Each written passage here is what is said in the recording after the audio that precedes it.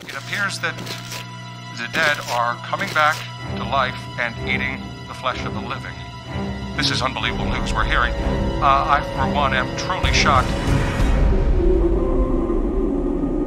Zombie.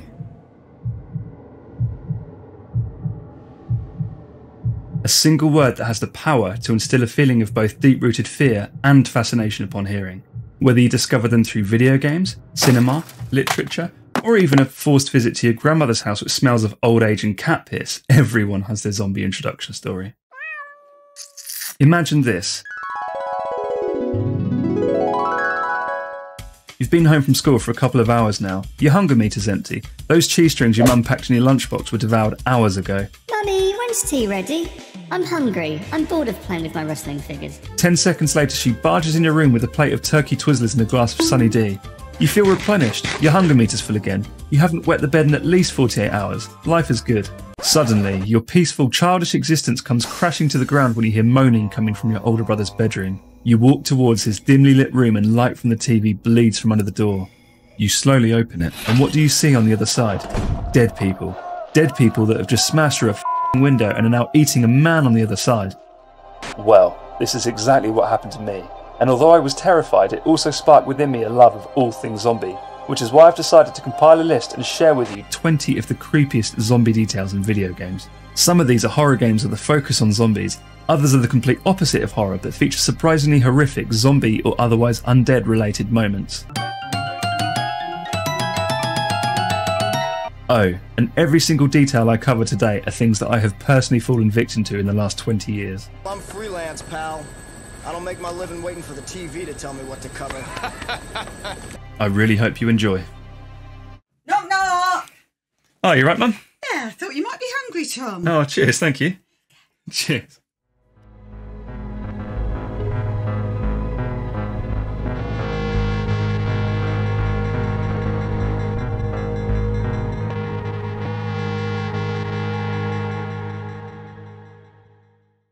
Number 1. Resident Evil 2, 1998.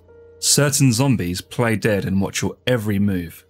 The original Resident Evil 2 is arguably the most iconic zombie game ever made, and no self-respecting list of 20 creepiest zombie details should start without it. Unlike the remake, which begins outside of a nondescript gas station, 1998's Resident Evil 2 immediately throws players in the deep end by surrounding them with numerous Claire or Leon-hungry zombies. Now, when we think of the word zombie, most people will agree that a zombie is either an undead or infected individual that seeks to eat or otherwise kill the living. We typically associate zombies, especially back in 1998, as clumsy and slow moving, but most importantly having limited brain function. At no point should something as primitive as a zombie be able to plan ahead or consciously ambush their victim, so you can imagine it took players by surprise when discovering that zombies in Resident Evil can in fact play dead after being knocked to the ground, choosing instead to lie dormant and wait patiently for an ankle snack rather than rising to their feet. Ow, my ankle! The first time it happens is a shock, but from that point on you know what to expect, that a downed zombie isn't necessarily a dead one. When you first arrive at the Raccoon Police Department, you will find that certain rooms within the RPD's halls already contain dead police officers that met their demise prior to your arrival. At least, that's what the game wants you to think. Phew, they're already dead, nothing to worry about. But, if you stay on high alert and pay close attention, a shiver-inducing detail can be spotted. The ones still alive will turn their heads to follow you as you navigate the room. At no point do they stand up, instead they prefer to study your every move in case you get within chomping distance. Zombies could also play dead in the first Resident Evil, but it wasn't until its sequel that the developers added this horrifying head movement, conveying that the zombies still retained a level of foresight. I generally think of zombies to be mindless shambling corpses driven by an insatiable appetite, so when my 6-year-old self hid behind a blanket and watched my brother play the game, I had to do a double take to make sure my eyes weren't playing tricks on me. I don't think I slept that night. Number 2. Elden Ring. Crucified corpses scream in anguish at night. Whilst not zombies in the traditional sense, Elden Ring's concept of life and undeath is well worth discussing, with death and resurrection being a staple in the entire Souls-Bakiro Ring series. Yeah, you heard that right. Souls-Bakiro Ring. I'm not sure if that phrase has ever been said before, but I'm running with it. Now, you probably didn't click this video for a lecture, so I'll try and explain this as succinctly as possible, keeping in mind that the story in Elden Ring, like, well, all FromSoft games, can be vague and enigmatic, so hopefully I'm explaining this adequately. You are tarnished. Someone whose misdeeds in life upset the Golden Order enough for you to be banished from the realm, Being exiled resulted in your death, but through the shattering of the Elden Ring, you were resurrected and made to serve the Golden Order once more by venturing on an arduous journey to become Elden Lord. You're on a path of redemption, of sorts, to restore the Elden Ring, and whilst you're not the only tarnished beckoned by lost grace, others apparently were not destined for this. Throughout the game, you will come across groups of crucified corpses littering the lands between. But if being crucified wasn't awful enough, that was only the beginning for these unfortunate souls. During the day, as unsightly as they are, the only discomfort you'll face is seeing their burning, charred corpses as you ride past them. During the night, however, the very same corpses come to life and will scream in anguish until sunrise.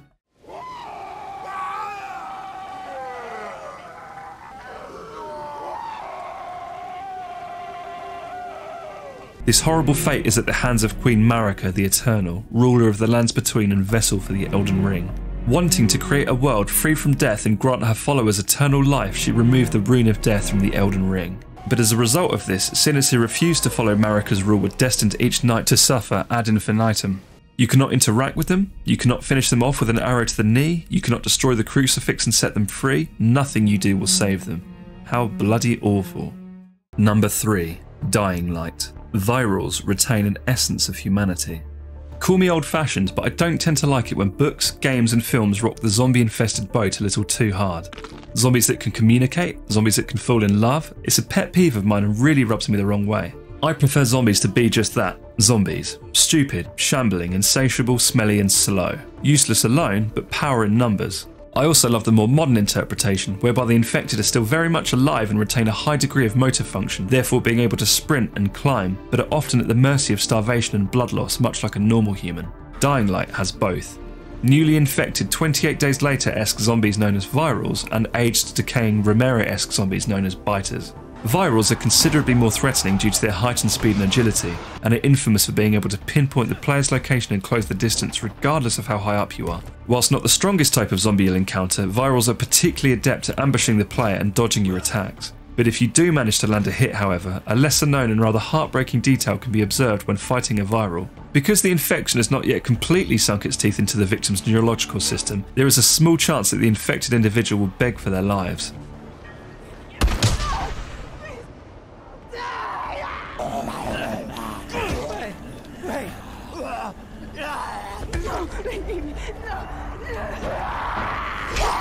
This brief display of humanity is sadly short-lived, as the virus will seize control again moments later, causing the infected to let out a dreadful scream before continuing the chase.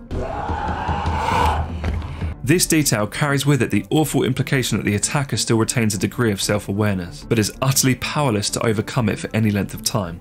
This has to be one of the saddest, most unforgettable details I've ever encountered. I did not hit her. I did not. Oh, hi, Mark. Number 4. Dead Rising 3. Destroying the brain won't always stop a zombie. Zombie media tells us that in order to kill a zombie you must remove the head or destroy the brain. Apparently that rule does not apply to Dead Rising 3. As a lover of the previous 2 Dead Rising games, the first one in particular, I couldn't wait to explore Dead Rising 3's denser, open-world city setting and witness all the improvements the game had to offer. But with a huge city comes an equally huge population that wants to gobble your grey matter. You might assume that the insane increase of zombies might cause the developers to maybe cut corners a little bit, add less detail to the zombies, quantity over quality type of thing. Resident Evil 3 remake removing ragdoll physics. Well, part of me wishes that was the case, but it really isn't.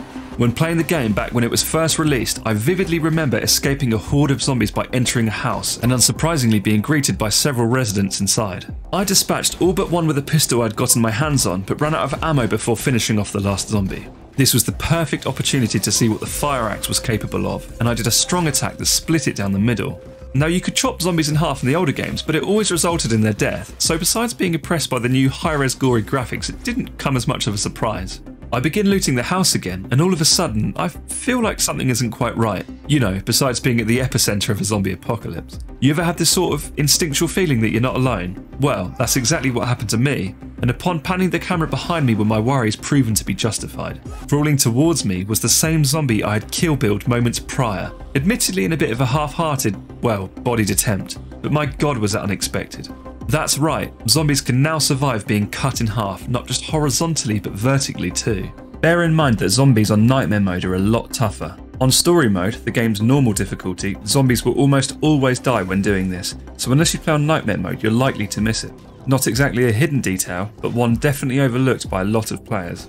Seeing what was once a human crawling towards me with half a body still intent on ending my life genuinely made this one of my most unexpected experiences in over 20 years of gaming. In fact, I was so taken aback by this I even screenshotted it and uploaded it to Steam back in 2014. Horrific is an understatement. Number 5. Dark Souls 3. Several bodies don't appreciate being looted. The Dark Souls series takes the player on a jaded journey through castles, crypts, caves and catacombs. And Blighttown, but the less said about Blighttown the better. By the time Dark Souls 3 rolls around, players will be well accustomed to looting lost souls. The act of pilfering from a person long past shouldn't particularly perturb the player until you reach Irithyll Dungeon. Taking the earlier games into consideration, you've probably looted 1,000 bodies up to this point. So why should those laying around Irithyll Dungeon be any different? Well, this was clearly a point of contention for the developers who decided to punish players that had been long conditioned to looting the dead unscathed. As you make your way through this abominable asylum of failed experiments, 3 of the many victims will let out a truly blood-curdling scream upon being stripped to their last essence of humanity. What might seem like a cheap jump scare to most can actually be avoided by truly perceptive players, for the 3 victims in question can actually be seen rocking back and forth slightly. Although brutish bosses and bodeful biomes have been prevalent in the Souls series from the very beginning, with Bloodborne and Dark Souls 3 leaning more into themes of horror than previous entries, looting corpses up until this point has never posed a threat, so the vast majority of players will find themselves with a dung pie in their inventory shortly thereafter. Number 6. Resident Evil 2 Remake. The Sheriff wants justice for being interrupted. The second of 3 Resident Evil appearances in this list, this time the faithful yet refreshing remake of the already discussed Resident Evil 2. As mentioned earlier, 2019's remake has players begin their nightmare outside of a nondescript gas station on the outskirts of Raccoon City. Leading up to the entrance of the building are bloody footprints, alluding to a grisly scene inside. As Claire or Leon race to help, they interrupt a confrontation between Arkley County Sheriff Daniel Cortini and an unarmed assailant. Unaware of his affliction, Daniel attempts to detain the suspect to no avail, and is made even less effective when the protagonist inadvertently distracts him, causing the zombie to get the upper hand and take a bite out of his throat. At this point, most players will avenge the sheriff, nab the key from the cabinet, run past Jerry and get the hell out of Dodge. But if you freeze and panic for too long, or decide to make your last stand and defeat the remaining infected, the sheriff, now zombified, will jump scare you if you attempt to re-enter the back room.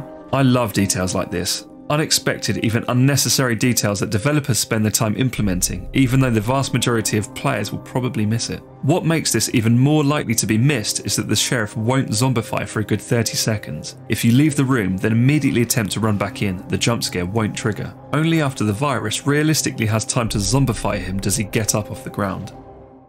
Number 7. Rugrats Search for Reptar. A creepy toy will chase curious explorers. Rugrats, I hear you say? How did an iconic children's series turned surprisingly awesome video game get on a list about walking flesh-hungry corpses? Well, the game is actually way creepier than you might think. For a start, it was released on Halloween of 1998 in North America, the same year as Resident Evil 2 I might add, and if that wasn't foreboding enough, also features survival horror elements. Yeah, you heard me right. A video game based on children, made for children, with an E for everyone rating, including children, can actually be associated with survival horror. Rugrats Search for Reptar has the player explore the Pickles residence in search of 11 missing pieces to Tommy's jigsaw puzzle. Where's my Reptar puzzle? Who, come to think of it,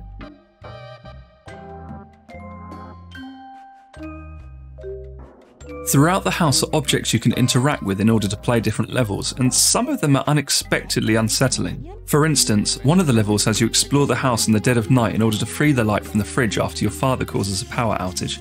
Simple enough task, right? Wrong. Throughout the house are shadow monsters, a figment of Tommy's imagination that my 5-year-old brain perceived as reality. On your quest to free the light from the fridge, said shadow monsters will stalk and attack the player. You can fight back with your flashlight, but the survival horror element stems from needing to replenish its constantly depleting battery and your health bar via batteries and cookies respectively that are hidden around the house. Both are a limited resource that, if not managed correctly, can result in a game over. But on to what this video is really about: zombies. Tommy's father Stu is an inventor of children's toys primarily as a way to bond with his son. These toys, however, are unintentionally terrifying, often malfunction, and much like the undead, seek to harm the living. One of the other minigames, Ice Cream Mountain, sees the player take on 9 different rounds of Crazy Golf, with each round becoming progressively more challenging than the last. The penultimate level in particular proves difficult to get through for an entirely different reason. Being themed after an Egyptian setting, the player will find several pyramids dotted around this level's map.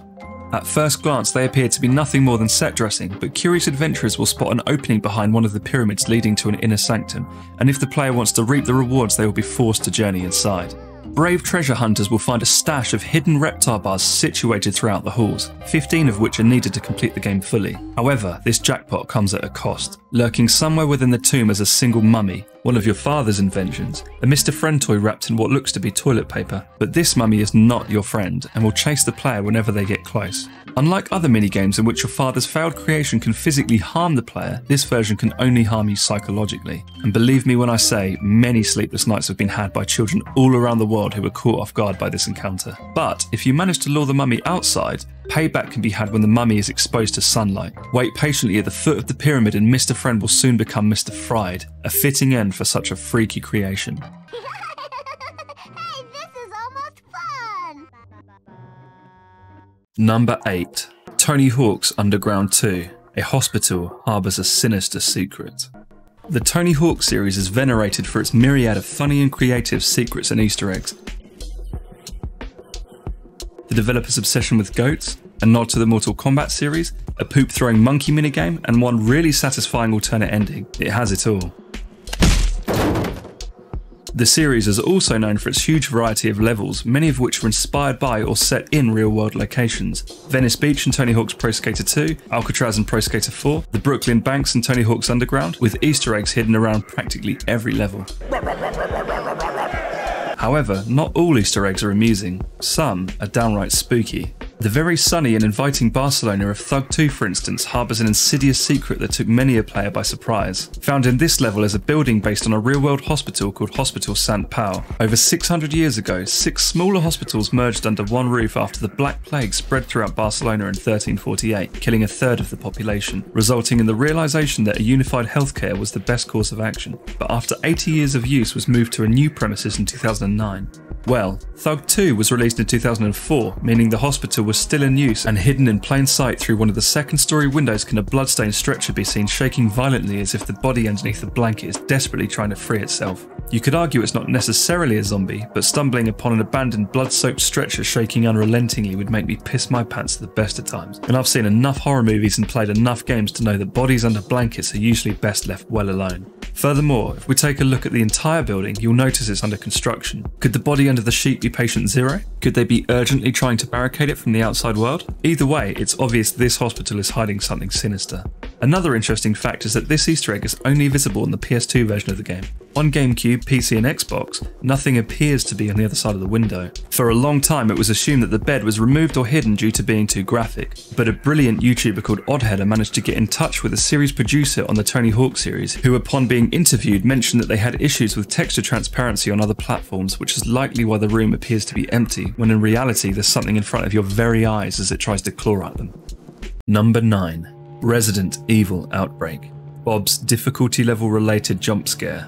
When I was a kid, I tended to play games on their easiest difficulty setting. I don't know what the catalyst was, but once I reached a certain age, I did a complete 180 and now almost always play games on their hardest difficulty from the get-go. I don't often like replaying games. I prefer to immerse myself in the story the first time around and struggle alongside the character. In fact, my first and only playthrough of The Last of Us was done on grounded difficulty and I loved every minute. That being said, limiting yourself to a certain difficulty level can sometimes lock you out of specific content. Playing the US version of Streets of Rage 3 on easy mode, for example, will stop you from progressing beyond the 5th level, leaving the fate of the police chief in the hands of the bad guys. Resident Evil Outbreak features a similar difficulty-related destiny for one of the characters, except this time playing on an easier difficulty is arguably the better fate.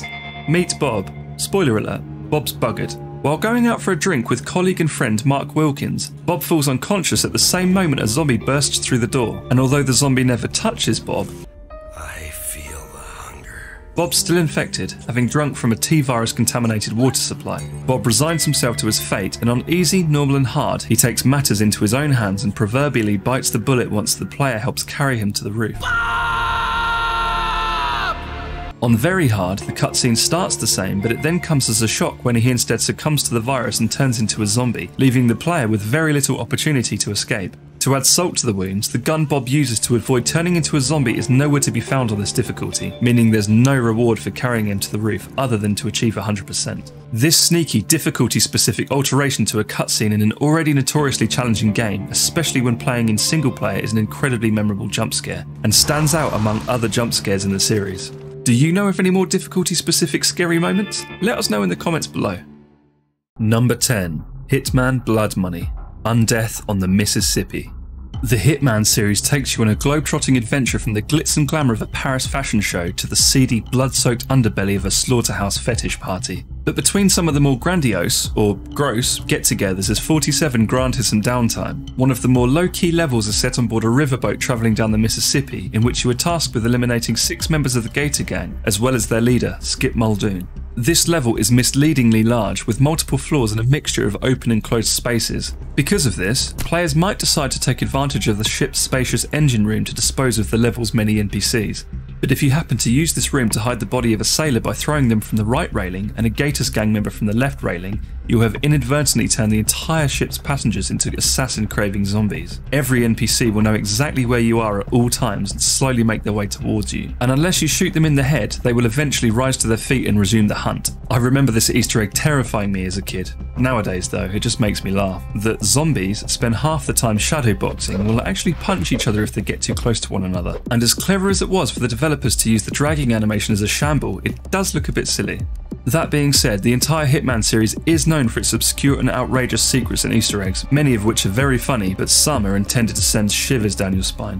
Hitman Contracts, undeniably the darkest game in the series with an oppressive soundtrack and every level set on a stormy night, is home to the scariest Easter egg of them all. In Traditions of the Trade, the ghost of a murdered man roams the halls of a hotel wing and appears behind you when you look in the mirror, but won't be visible when you turn around in shock. What's more creepy is that if you fire your gun where the ghost was initially floating, blood will stain the walls every time you shoot. And believe it or not, you can kill, well, re-kill the ghost. If you enter the haunted wing of the hotel and run towards the end of the hall as quickly as you can actually fiberwire the ghost before he has a chance to disappear through the wall.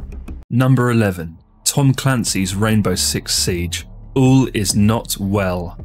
Rainbow Six Siege initially received a lot of criticism when announced due to the shift from the series' prior single-player and co-op-centric games into its first foray into a predominantly full-scale multiplayer venture. If that wasn't aggravating enough, Siege rubs salt in the wounds by debuting shortly after the cancellation of Rainbow Six Patriots, a story-focused single-player game that would force the player to see through the perspectives of characters on both sides. The game had controversial themes such as domestic terrorism, and players would be faced with ethical dilemmas such as killing civilians without repercussion if taking the lives of few spared the lives of many. It was intended to be dark, serious and thought-provoking, so when footage of Rainbow Six Siege was revealed featuring cheesy voice acting and gameplay not entirely representative of the final product, the whole thing reeked of stolen valor. Because of these reasons, many people assumed the game was destined to fail, but over time Siege has proven itself through its dedication to adding new operators with fleshed out backstories, numerous maps and limited time events, some with unique game modes and cutscenes to give it a more story-driven feel. One of the events in question, Outbreak. Outbreak pitted teams of 3 players against a swarm of mutated enemies after a falling meteorite struck Earth and let forth the Chimera parasite. Fast forward to the next season, Operation Parabellum, whereby players found themselves inside a beautiful Italian villa surrounded by countryside, a much more grounded, peaceful and infection-free setting. Well, as long as whatever's below stays 6 feet under.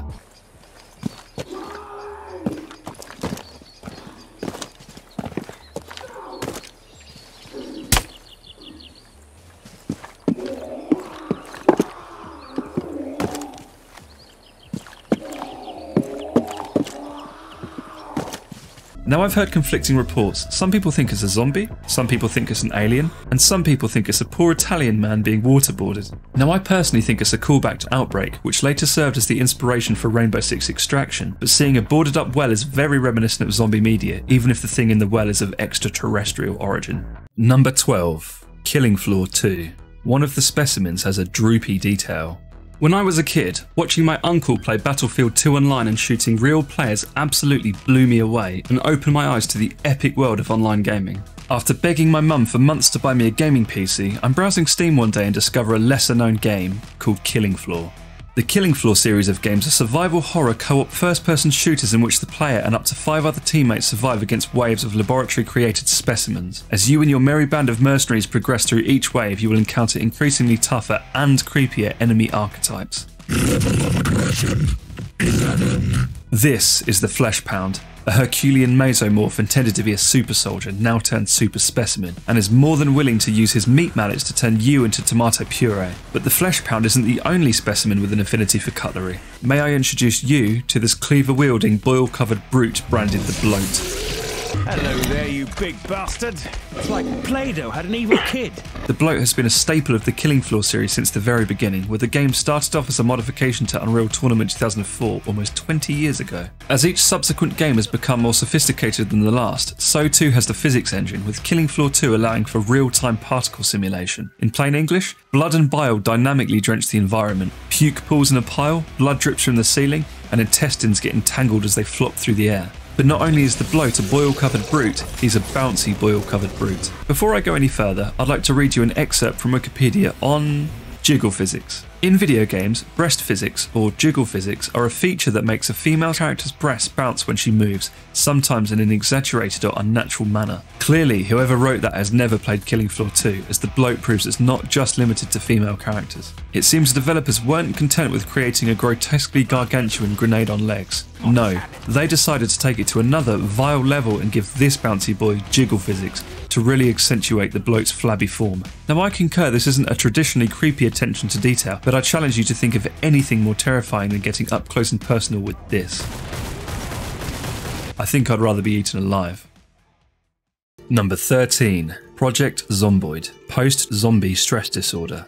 If you had told me 10 years ago that Project Zomboid would become the best zombie survival game ever made, I probably wouldn't have believed you. Back in the old days, presumptuous players like myself might be forgiven for assuming the game lacked substance and replay value. Its isometric perspective and pixel art style was reminiscent of an old Java game. Which it is. That's right, Project Zomboid is in fact written in Java, but gone are the days where the game looked like this, and instead now looks like this. It wasn't until I downloaded the game on Desura way back when and played it for myself that I discovered the game is in fact one of the most sophisticated, engaging and heart-pounding games I would ever have the pleasure of playing. Throughout its 10+ year development cycle, the game has seen multiple art style shifts, with features being added and removed in order to be perfected, and some not by choice. Irrespectively, the game has gone from strength to strength, and under its somewhat cartoony, hand-drawn exterior lies a game that provides the most grounded, realistic zombie survival experience available today. But if being jump-scared by a sneaky shambler wasn't enough, so too can your character, suffering the psychological consequences alongside you. Like a real person, characters have a myriad of needs, emotions and physical states. They experience hunger and thirst, sleep deprivation, exhaustion, boredom, inebriation and sobriety, illness, blood loss and of course fear. But one standout feature that existed in the game for a time and will likely see its return in an even creepier fashion alongside the planned insanity feature was the ability to hallucinate. When your character is bitten, you're infected. No ifs, ands or buts. It's only a matter of time before you succumb to the virus. On the other scratch-covered hand, however, a zombie that manages to graze you will leave you second guessing. There's a chance you're infected, but you won't know until it's too late. Unknowingly infected players that began to zombify would occasionally wake up in the middle of the night surrounded by zombies, but upon running downstairs would find that their doors and windows were still boarded shut, besides some particularly unlucky players encountering a glitch that would respawn zombies inside their safely secured home. Characters that were in the process of joining the undead ranks had a chance of witnessing their inevitable future in the form of a horrifying hallucination. Note that this could also occur when extremely scared or tired, leaving a real uncertainty as to the fate of an injured character.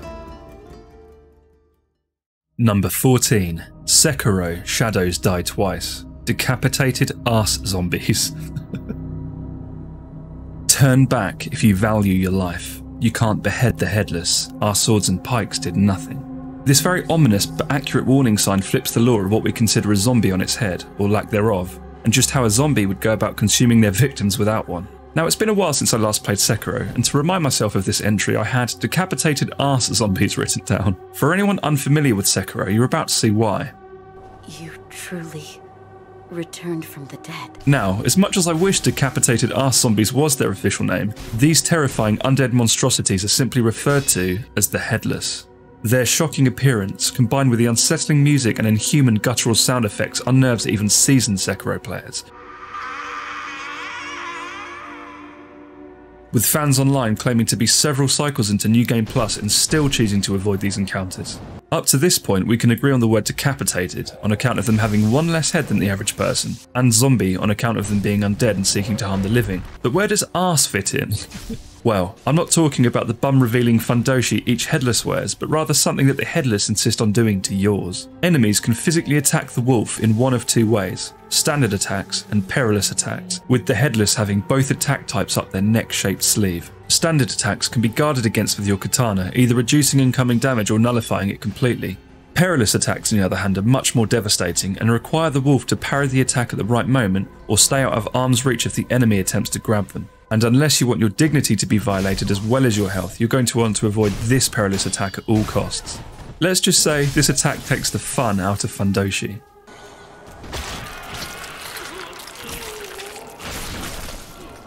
In Japanese folklore, the soul is said to be found inside you. Where exactly, you might ask? Well, remember that white thing you just saw? That's a shurikodama, which translates into English as, wait for it, small anus ball. The Headless are believed to be based on a type of yokai, a suspicious supernatural entity called the Kappa. The Kappa are believed to be soulless demons that reside in water seeking their missing soul. And when the Kappa successfully extracts this, and I quote, delicious delicacy from their victim, they consume it. But most Kappas have a head and a mouth, so how does that which has no head consume an anus ball? That's how. For those who believe in the afterlife, well, take solace in knowing your key to eternal paradise is safely contained within your small anus ball, as long as a headless arse zombie doesn't steal it first. Number 15. Metal Gear Solid 3 Snake Eater. The dead linger on Snake's conscience in player-specific ways. Now, I've taken some liberties with this entry as they're technically not zombies, but the fact they shamble like zombies and attempt to grab and damage the player is why I've deemed them worthy of appearing on this list. Hear me out. Metal Gear Solid needs no introduction. On top of the series' gripping, elaborate and very real themes of global conspiracy, shadow organisations and geopolitical warfare, Metal Gear is also widely known for its supernatural elements, toying with players' expectations and keeping them on their toes. Interwoven into the series' genetic makeup are specific characters, Easter eggs and story moments that add a horror-themed flair to each game. And today we are going to discuss one specific story moment in the form of a boss fight that pits the player against a seemingly endless wave of undead. Or does it? At one point during Metal Gear Solid 3 Snake Eater's story, Naked Snake will do an Assassin's Creed style leap of faith into a river in order to avoid being killed by Revolver Ocelot. The impact causes Snake to fall unconscious and later wake up in an endless river situated in a forest engulfed by flame. Snake has entered the spirit realm, a purgatory-like state between life and death, and is greeted by the ghost of a man called the Sorrow, a boss who forces Snake to be confronted by those whose lives he has ended. Most players will find themselves navigating their way past countless walking corpses, and as unsettling as this is surprisingly contextual. Who in the spirit realm the player encounters, how many there are, and even their reactions depends on the player's past actions leading up to this point.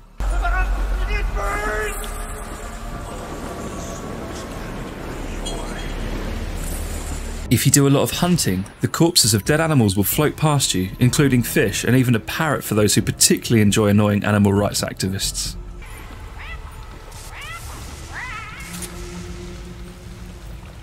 Other encounters include undead with blood-soaked fatigues that will shamble past you, screaming in panic that their head's about to fall off if you make a habit of slitting your enemy's throats.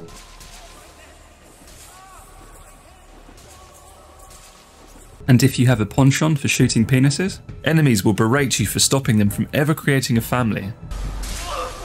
I'm worthless now.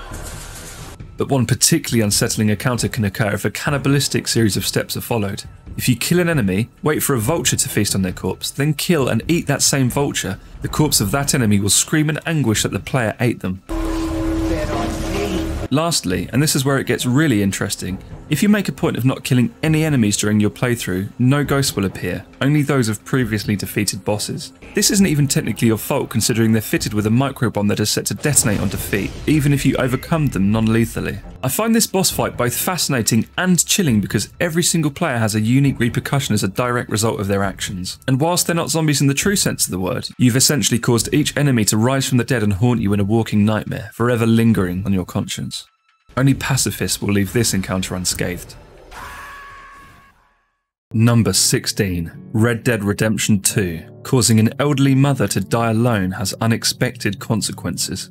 As a long-time fan of Rockstar games, Red Dead Redemption 2 feels like a culmination of the best aspects of their previous works. Namely GTA 4's grounded story and huge number of interiors to explore, and GTA 5's scripted events that add depth and variety to its large open world. But unlike the GTA series' luxury sports cars, jetpacks and hoverbikes to traverse the map with, Red Dead's slower paced gameplay makes exploring the world much more intimate and rewarding. One of the places players may stumble upon during their travels is this curious little cabin.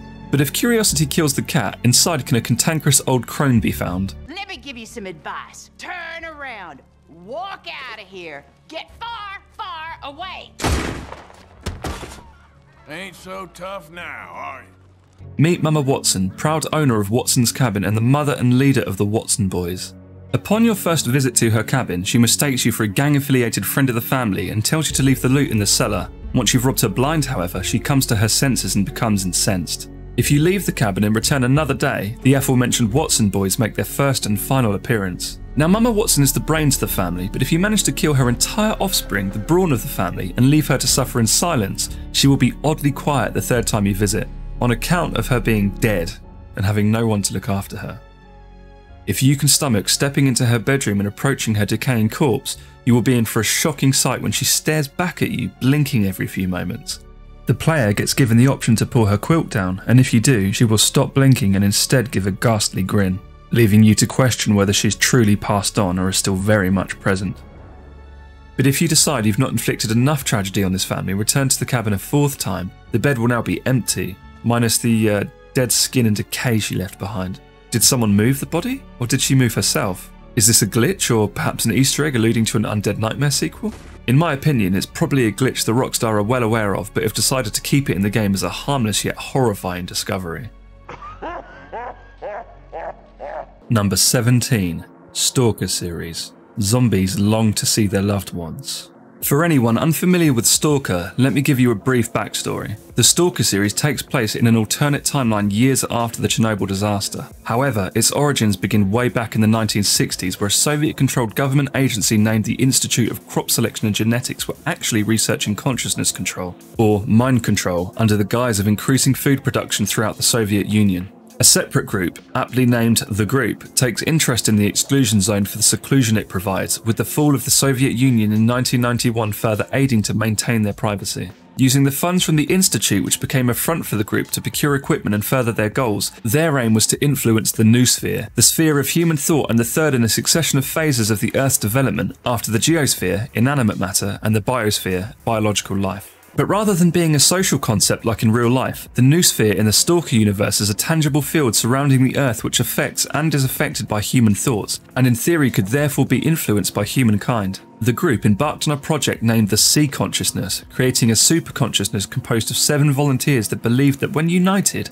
would be able to rid the world of negative human emotion, greed, conflict and war through alteration of the noosphere.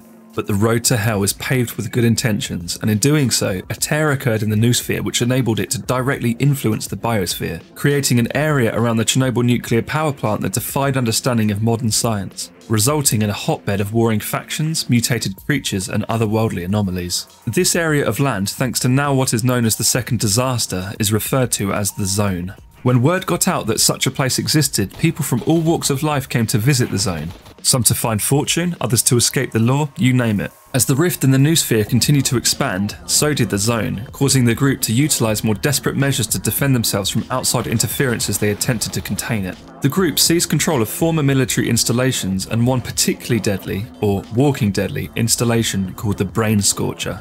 The Brain Scorcher would generate psi emissions to anyone that ventured too close to the group's whereabouts, the centre of the Zone. Lucky escapees would endure short-term memory loss and hallucinations. Those not so lucky would suffer permanent brain damage and essentially zombify, losing most of their cognitive abilities and becoming a walking husk. From a distance, these zombified individuals look no different from a normal person. They warm themselves by campfires, eat food, use binoculars and so on. But this is where Stalker's interpretation of zombies becomes particularly sad if you happen to speak Russian. Like most zombies, they will shamble, moan and attack anyone unaffected, but somewhere within their broken brain remains fragments of old memories from their lives before the Zone. Sneak up to a zombie unnoticed and you can overhear them telling their daughter they'll be home soon, that they've grown so big, and other heart-wrenching phrases.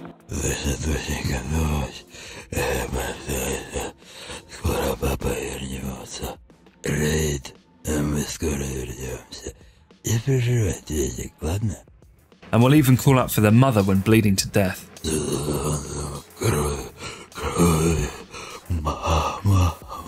Perhaps this detail isn't traditionally scary, but it's traumatizing nonetheless to think that these hollow shells are destined to live in a state of perpetual suffering until you put them out of their misery. Number 18. Forbidden Siren. Every enemy you encounter is truly unique. After learning of a killing spree that took place decades prior, 18-year-old Kyoya Suda cycles to Hanuda village, the scene of the crime, and chances upon a cult performing a ritual in the middle of a forest. Having been spotted, he sprints away in panic but suddenly sees visions of himself from someone else's perspective. He turns around in bewilderment and there stands a police officer aiming a gun with every intention of killing him. Kyoya has inherited the ability to perform clairvoyance and was seeing through the eyes of the cop, Tetsuo Ishida. Something is very wrong with Tetsuo, and Kyoya manages to escape on foot, eventually stealing a car but accidentally running over Tetsuo, killing him. As Kyoya inspects the body in disbelief, he hears the disorienting drone of a siren, and shortly thereafter the police officer raises from the dead and shoots the boy through the heart, then proceeds to, well, whatever that is. Through the siren's blare, the police officer has become a Shibito, the first of many afflicted villagers you will be forced to endure. But you cannot kill that which is already dead, meaning that you will only be able to incapacitate a Shibito for a set time before it staggers back to its feet, similar to Mr. X or Nemesis in the Resident Evil games. Many games reuse assets such as 3D models and textures to save on memory and space, even to this day. The Forbidden Siren developers took it to another level by using a facial capture rig to take photos of actors for every single character in the game, capturing numerous facial expressions from 8 different angles and then attaching them to faceless 3D models. Keep in mind that this game was released on PS2 back in 2006 and was very impressive for its time. The result is a mixture of uncanny valley yet undeniably unsettling encounters when you open a door to see an insane bald man staring and grinning maniacally at you, with a set of expressions completely unique to his character.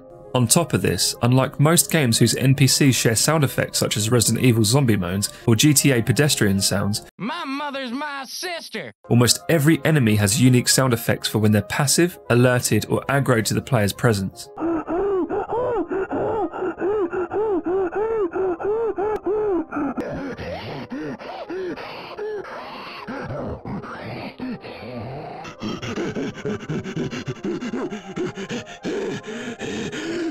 The fact the devs made tons of one-off expressions and sounds for each person plagued by this curse is 2 parts impressive and distressing, adding a thick layer of tension to each encounter by making every infected inhabitant of Hanuda village truly unique.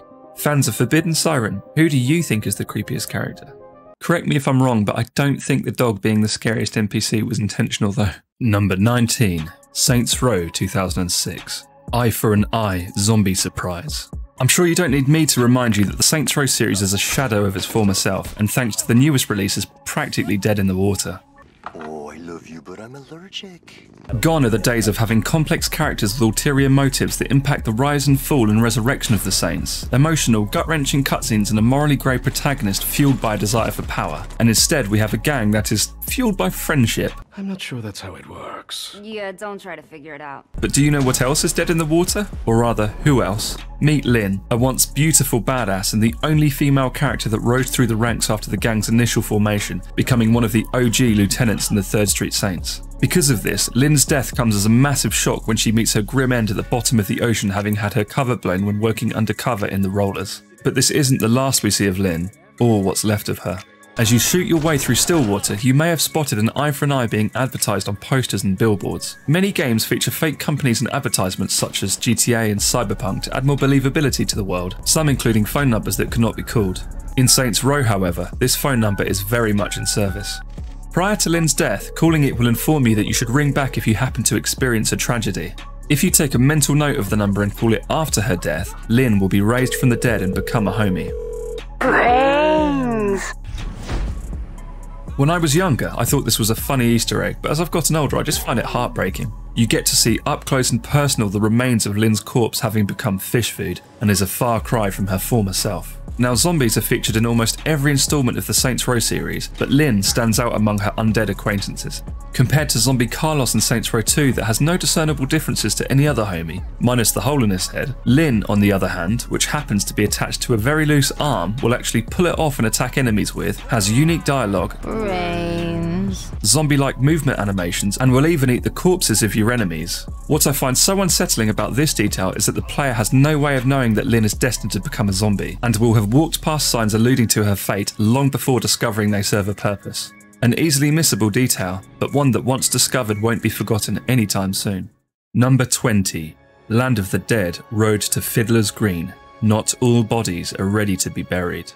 As a lover of zombies, I have watched practically every single zombie movie ever made. Little did I know at the time though that George A. Romero's Land of the Dead, released in 2005, brought with it a tie-in game set before the events of the film, Land of the Dead, Road to Fiddler's Green. Road to Fiddler's Green was panned by critics for its rudimentary AI, bad hitboxes and dated graphics even for its time, but has since garnered something of a cult following, with modders creating fully voiced custom storylines, enhanced combat, a wider variety of weapons, bug fixes and so on. While the game has aged like milk, there are a few impressive details that the developers implemented, such as a reasonably sophisticated dismemberment system that allows you to cripple zombies by removing their legs, the material of each door determining how quickly zombies can break through, and one specific environmental detail that reminded players they were never truly alone.